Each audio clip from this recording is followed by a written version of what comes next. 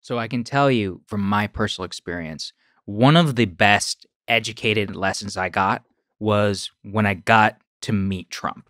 So I interviewed Trump 4 different times as a journalist, spent like 2.5 hours with him in the Oval Office, not alone, but like me and one person and like the press secretary. And that was it. So I actually got to observe him. And as a guy who reads these types of books, right? And, you think of Trump, obviously, most people, what they see on television, in articles and more. But being able to observe it like one-on-one, I was closer to him than I am right now from you. That was one of the most educational experiences I got because it's like you just said, the look, the leaning forward, the way he talks, the way he is a master at taking the question and answering exactly which part he wants. And then if you try and follow up, he's like, excuse me, he knows. And then whenever you're talking, it's not that he's annoyed about getting interrupted. If he realizes he's been meandering and then you interrupt him, all good. But if he's driving home a point, which he has to make sure appears in your transcript or whatever, it's like, it really was fascinating for me to look at. And what was also crazy with Trump is I realized how much he was living in the moment. So like when I went to the Oval, I've read all these biographies and like I walk in and I'm like, holy shit. Like I'm in the Oval Office. Well, you interviewed him in the Oval Office? In the Oval, every time was in the Oval Office. You scared shitless? Sorry. Well, I wasn't scared. I was just, look, it's the Oval Office, right? I mean, I'm this nerd who's like this kid. I will admit this here. Like I printed out on my dad's label maker when I was like 7 and I wrote like the Oval Office on my bedroom. So I was like, a huge nerd, like obviously egomaniacal, even from 7. But so like for this, I mean, it was huge, right? I'm like this 25-year-old kid and like I walk in there and like I see the couch, right? And I'm like, oh man, like that's Kissinger. Like, and I'm like, that's where like Kissinger and Nixon got on their knees. And then you see over by the door and you're like, are the scuff marks still there from when Eisenhower used to play golf? This is all running through my mind. Yeah. With Trump, none of it was there. Yeah. None of it, right? So like it's all in the moment. Even the desk, like I put my phone on the desk to record. Yeah. And I'm like, this is the fucking Resolute desk. I'm like, I shouldn't put my phone on this thing, right? Yeah. And I'm like, HMS Resolute, all that, national. And even for him, he doesn't think about any of it. It was like amazing to me. Like he had this portrait of Andrew Jackson right next to the I think from on the fireplace, like right here on the right.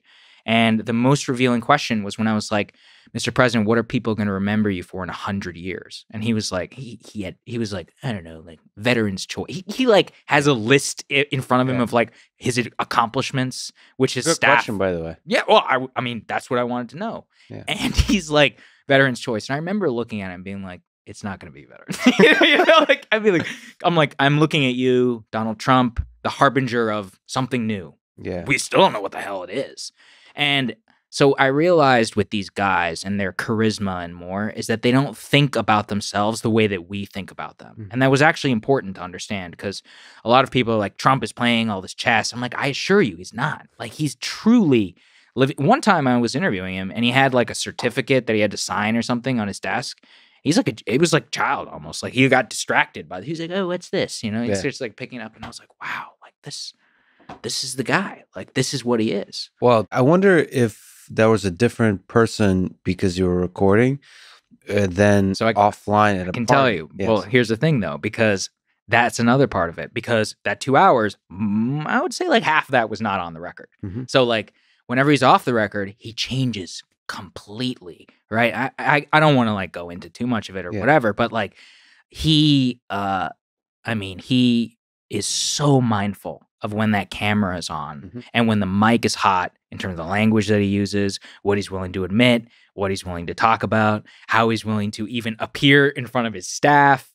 I think the most revealing thing Trump ever did was there was this press conference like right after he lost right after the midterm elections of 2018.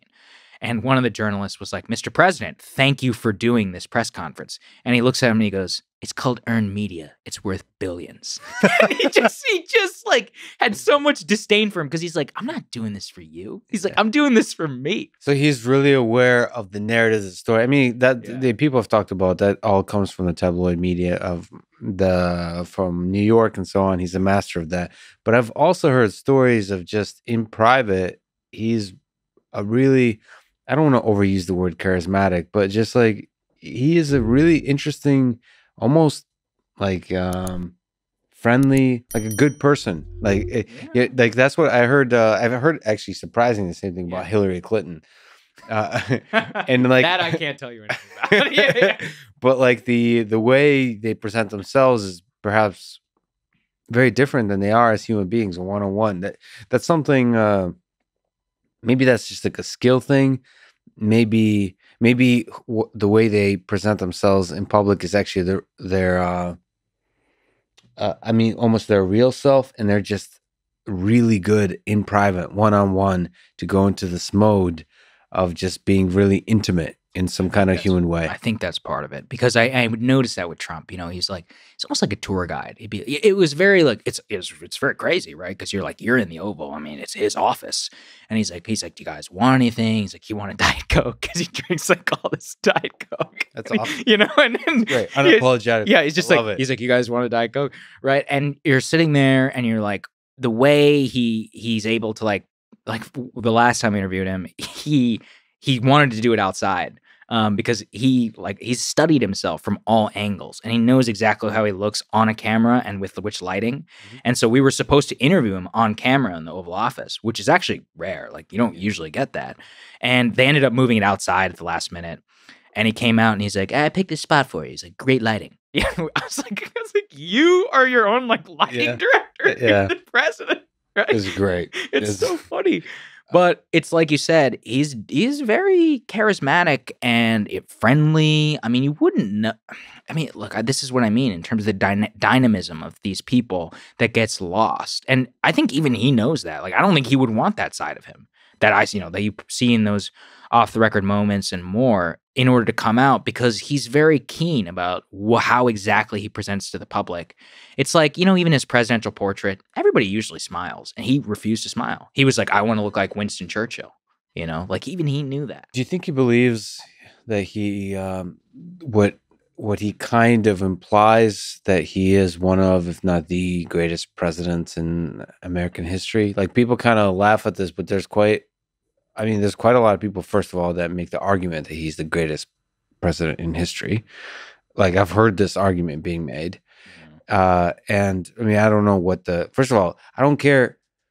Like, you can't make an argument that anyone is the greatest. I come from a school of like being humble and modest and so on. It's like, even you can't have that conversation. Okay. So I like that he's humble enough to say like Abraham Lincoln or whatever. Like, no, he says maybe Lincoln. Maybe. Remember that. He says maybe Lincoln. Do you think he actually believes that, or is that something he understands will create news, and also, perhaps more importantly, piss off a large number of people? Is he almost like a musician masterfully playing the emotions of the public, or does he, does he believe when he looks in the mirror, I'm one of the greatest men in history? Combination of all three. I do think he believes it. And for the reason why is I don't think he knows that much about U.S. history. I really mean that. Like, and that's what I meant whenever I was in there and I realized he was just living in the moment. I don't think he knew all that much about why. I mean, this is why he was elected in many ways, right? So I'm not saying this is an orbit. I'm not making a judgment on this. I'm just saying I do think in his mind he does think he was one of the best presidents in American history, largely because, and I encountered this with a lot of people who work for him, which is that they didn't really know all that much kind of about what came before and all that. And it's not necessarily to hold it against them, because in many ways, that's what they were elected to do, or elected to be in many ways. It's an interesting question whether knowing history, being a student of history, is productive or counterproductive. I tend to assume I really respect people who are deeply like well-read in history, like presidents that are almost like history nerds. I admire that, but maybe that gets in the way. Well, of governance. I don't know. It's not. I'm just sort of playing devil's advocate to my own beliefs, but it's possible that focusing on the moment and the issues and letting history, it's like first principles thinking. Forget the lessons of the past. and just focus on common sense reasoning through the problems of today? Yeah, it's really hard question. In terms of the modern era, I mean, Obama was a student of history. Yeah. Like he used to have presidential biographers and people over, and I mean, famously, like Robert A. Caro, one of my favorite presidential biographers, he was invited to, have dinner with Obama, and Obama would like pepper some of his it was interesting because he'd try and justify some of the things he didn't do by being like, well, if you look at what they had to do and what I have to deal with, Yes. mine's much harder. Yes. So in that way, I was a little pissed off because I'd be like, no, that actually, like, you're comparing apples to oranges and all that.